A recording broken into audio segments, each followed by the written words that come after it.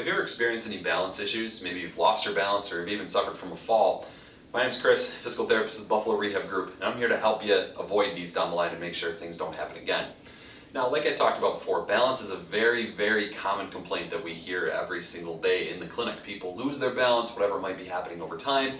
Balance isn't what it used to be. Now, there's a whole horde of reasons why, but one of the most common reasons why people lose their balance is because the muscles that help them stay upright aren't as strong as they need to be. So if my legs aren't supporting the rest of my spine and my core isn't engaged, whatever else it might be, my balance can suffer because of it. Or if something's stiff and I need to stretch it more than I should be stretching it, things tend to not move the way they should. The body's natural mechanics get out of whack. Sometimes that's when people suffer falls. Furthermore, just practicing balance is one of the most common ways that we can help with this. And I'm going to show you a great exercise to really make this hit home and to practice your balance.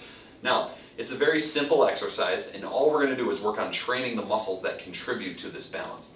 So what I'm going to do is, first and foremost, when I'm doing this, I want to be upright. So I want to stand between a doorway. I want to make sure I have a couch or a table next to me, something like that. In case I do lose myself, I can kind of hit something and make sure I'm not falling or anything like that.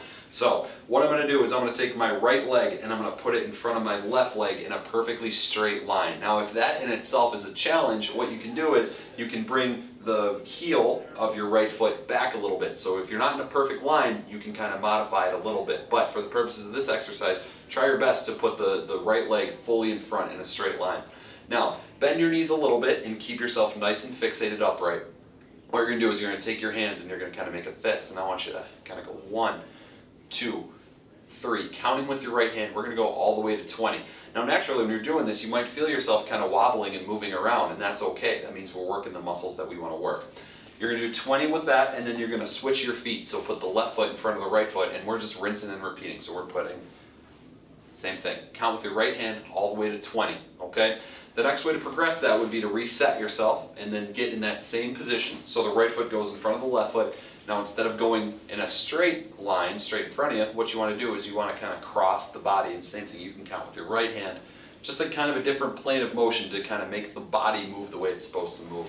Same deal, 20 that way, and then switch the feet, repeat that process there. So if you do those, really the balance should be helping out. And again, I like 20 times on both of them, and then switch to the crossing 20 times each way will really help you out.